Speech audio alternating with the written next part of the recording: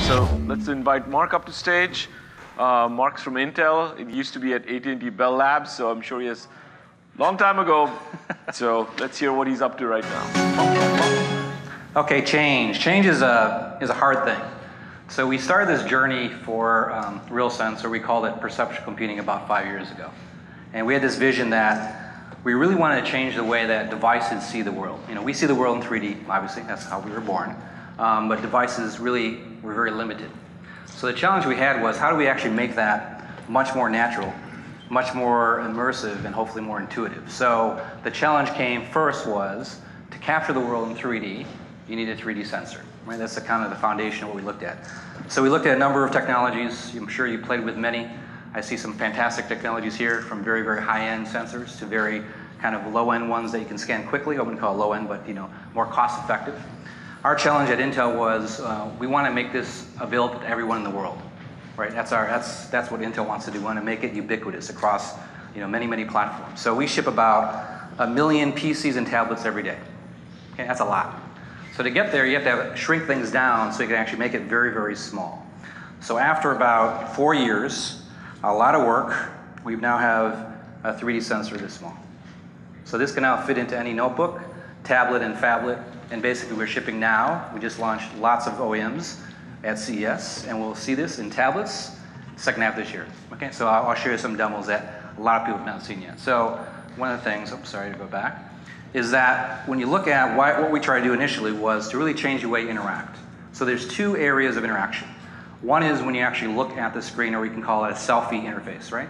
So this is where you're interacting with your screen. So you want to capture this, I call it an intimate space, a couple inches from the screen or sensor to about 3 or 4 feet. Okay, what do you want to do there? You want to track your fingers, your hands, your face, even your emotions. So the resolution we can capture is I can see this fluctuation in your skin. I can see your heart rate. So now I have biometric information. If you get really excited, your heart rate goes up. And we have this one crazy developer making this game where it's a really spooky, scary game. Your heart rate starts to go up. And if it gets too high, it gets even worse. So you have to calm your body down, and it gets easier, and you can walk it through. It's kind of freaky. But anyway, so you can do some really strange things because you're tracking all this information.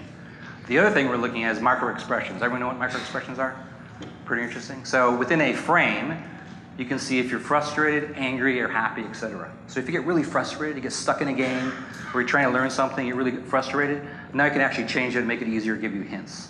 Okay, and this is really interesting in terms of ways you're actually incorporating this data. This is launched now. We did a big launch at CES. Every big PC OEM HP, Dell, Lenovo, Asus, Fujitsu, etc. They're shipping product today. You can go see it over in our area, or go buy it online. It's even better. But I'm not going to show that today because that's actually shipping. It's probably one of our big initiatives. But the thing I really want to focus on is we have an SDK with all those technologies incorporated for free for our developers. Because we developed a platform. We need the development community like yourselves and others to create these great experiences. So what we've done is provided gesture technologies, facial recognition technologies, emotion technologies, speech from Nuance. Mattel's actually a big partner for us for augmented reality. We're including this in our SDK for free to allow people to develop these great experiences. So that's critical for us. So when you talk about RealSense, it's not about a 3D sensor. It's one of the key elements, but it's about the whole platform. So that's really, really important for us to provide that to our consumers, to our businesses, et cetera. So that's kind of the Uber in terms of what we're doing. But what I want to do is show you the actual technology. So Dimitri, if you can come up and kind of show you what we're going to show off in the next 6 months or so. So we're launching a tablet version of this technology. So what I talked about first was kind of what we called user-facing. So it actually looks at you. This is more of the world-facing. So for your phone or a tablet mode where I'm taking pictures or capturing the world, because you really want to capture reality in a new way. So one of the hard things to do was look at ways to capture people or objects. So what we're going to show right now is just kind of the raw point cloud data that we've incorporated in this prototype tablet, and he'll get this up and running hopefully. But it's the typical demo, so I'll talk some more. So what we're trying to do here is integrate this in a very, very small form factor. And you got it running? Okay, good. Can you show it? There you go. So can you see me? So this is running between 30 frames a second or 60 frames, depending on whatever mode you pick. So now this is real data. You can actually rotate me around. So that's me. Now I'm rotating in real time. So you can see that point cloud data, which is kind of cool, right? You never see this. But so what we're doing here is we're using this as a new way to do video.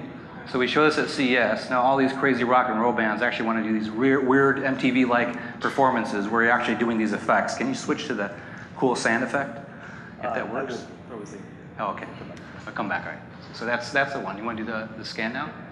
Or which one?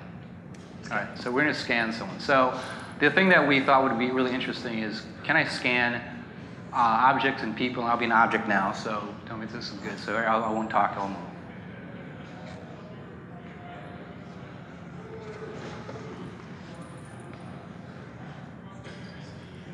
All right, so if you spend a little more time walking around, we can capture the full body. So our goal is to miniaturize this and take this anywhere. Right, so now you can scan anything, from objects to people. So imagine this is a real 3D selfie. I just bronzed myself, or he bronzed me. So I can drop myself into a game, which we think is really, really exciting.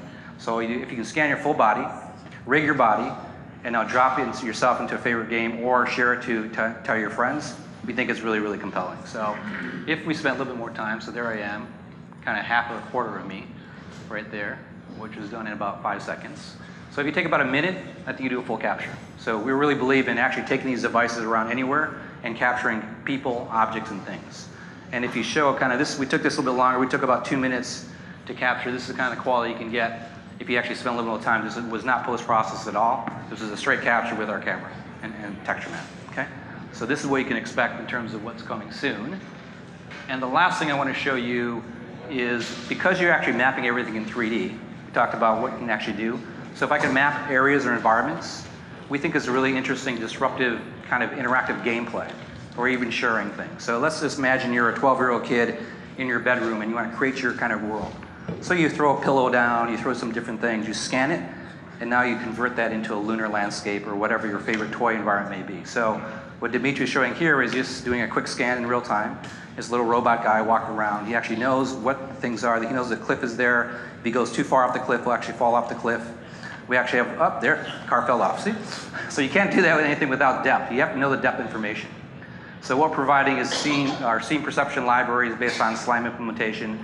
We have occlusion libraries to make sure you don't actually walk in or crash into the different mountains. So we're actually working with all the top studios, all the Hollywood guys to really create some really interesting things. I'll have some announcements in the next couple of months, but I can't tell you who they are, but you can imagine you can drop yourself into your favorite world. So those are things we're looking at doing. So I think that's pretty good for now. So that's kind of the quick demos. So in summary, what we want to do with the Real Sense is to really make this ubiquitous across the board. We believe that every device that has a 2D camera should be a 3D camera, so to actually capture what you need to capture. But to be honest with you, the really breakthrough experiences are just right now at the tip of the iceberg. We're looking for creative people like yourselves to do something magical. So that's what we're looking for. Thanks.